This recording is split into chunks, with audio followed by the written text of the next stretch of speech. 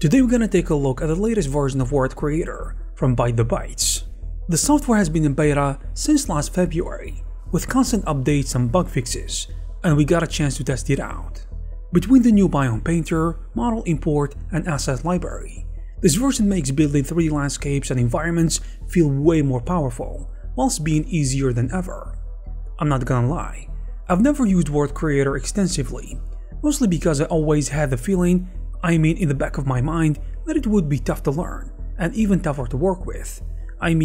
Just look at these environments, they are stunning, but kinda scream headache and long hours. However, I couldn't have been more wrong. The software is actually really simple to get into, compared to others in the industry, like Gaia, which I have used before. World Creator is just easier to get up and running. This doesn't mean it isn't powerful though.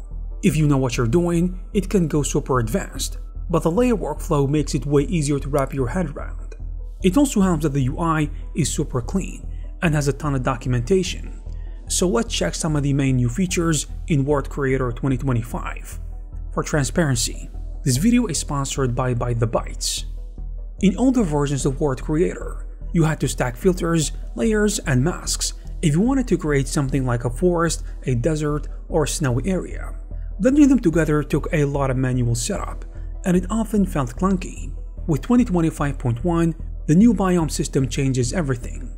A biome is basically a full ecosystem now, which can include its own materials, objects, and filters. You can paint these biomes directly onto your terrain, and World Creator handles the blending in real time. Forests transition into deserts, snow collects at the peaks, and everything feels more natural without you spending hours setting it up. Not only that, but the new Biome Painter makes the whole process interactive, letting you brush environments onto the landscape and see the results instantly. On top of that, biomes can now run their own simulations like sand, water, snow, debris, or even lava, which adds a ton of realism without extra work. You can also track multiple biome layers and use distribution rules to automatically spread them across your terrain. And if you ever feel like your whole scene needs to be scaled up or down, the new World Scaler feature lets you resize everything in just a click, without having to redo or mess up all the work that you put in. Another exciting feature in this version that wasn't available before is the ability to bring your own 3D models like rocks, trees, or even full Megascans assets, and drop them straight into your world. Objects can be placed one by one for full control, or painted across the terrain just like you would with Biome Painter. If you prefer automation, scattering can be procedural, following rules based on height, slope, or even noise patterns to break up repetition. What really pushes this further is that the objects are now fully integrated into biomes, so you can have forests or towns generated as part of your ecosystem instead of placing everything separately. Each object comes with customization options like size, displacement, blending with terrain, and even emissive properties for effects like glowing crystals or lava rocks. The system is built for performance too, capable of handling millions of scattered objects in real time without slowing you down. Not only that, importing heavy meshes does not tank your performance at all. I don't know what wizardry ByteTheByte is employing here, but it just works. Even when you throw in a super heavy Quixel model that would normally cripple other software, World Creator doesn't even flinch. And of course, everything you place or scatter can be exported one-on-one into engines and DCC software, such as Unity, Unreal, or even Blender, making it just as useful for real productions as it is for quick concepting. Another big change in this version is the completely new material system. So instead of juggling different types of materials, everything is now unified. Colors, gradients, textures, even satellite maps, and substance materials can all be blended together inside one single material. It makes the whole workflow a lot simpler. On top of that, materials now support emissive properties. You can pick a solid glow color or plug in emissive maps, which means things like lava flows, neon lights, or even sci-fi style glowing surfaces are now super easy to pull off.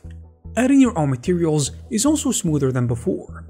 You just pack everything into a zip archive or grab one from the internet, and the World Creator will automatically detect and assign the right maps for you, so you don't have to waste time setting them up manually.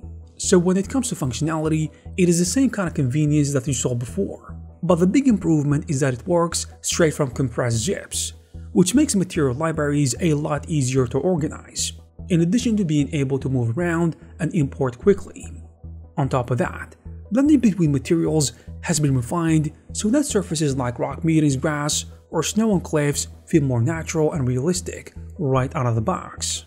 Another welcome addition in this update is the new viewport denoiser. It helps clean up the ray trace viewport and makes it much more comfortable to work with. So if you're sick and tired of the noisy viewport, you will definitely want to keep this on. On top of that, there is now a simple camera animation tool. You just set the start and end point, and World Creator generates a smooth fly-through of your landscape. It is basic for now, but it is great for quick previews or showing off your terrains without jumping into another software. And of course, like any big update, this comes with plenty of smaller updates, in addition to improvements and fixes. One of the big highlights here is the new Blender Bridge plugin, which lets you export complete scenes directly into Blender. This makes the handoff ever so much smoother and gives you more flexibility if Blender is part of your workflow. Other updates include better tablet support, new export options, improvement to the path tool, 2 new terrain filters, LUT support, and a lot of stability updates, which makes the whole experience much more reliable. Okay, here's another one that I think the right people will really appreciate. Support for GTI 5 modding. I'm sure plenty of people will find this super useful. I do actually wonder what's gonna happen when GTA 6 finally comes out, but I guess GTA 5 will still be a big deal for a long time. Either way, you now get support for GTI 5 modding, which means you can design maps in World Creator, send them through Blender, and then bring them into GTI 5 using CodeWalker for use on 5M servers. I'm not really well versed in this stuff, but as far as I understand, this is how it works. Speaking of scattering assets, this update also comes with a solid starter pack, 140 high-quality PBR material scans, and a collection of 3D models like rocks and vegetation to get you going right away. Everything is royalty-free too. You can drop them straight into your projects without worrying about licensing issues. Finally, let's talk about licensing, because this is a pretty big change in this update. There is now a new studio license tier, aimed at small teams and indie developers, which sits between the Pro and the Enterprise tiers. On top of that, for the first time ever, they're offering a lifetime license. You pay once and keep any future update at no cost. It is only available for a limited time though, so if you're interested, you will want to grab it quickly. So click the link in the description down below and check out World Creator today. And there you have it, guys. If you like this video, please give it a thumbs up. Also, please subscribe to the channel to bring you more videos like this. Thank you very much for watching, and I will see you in the next one.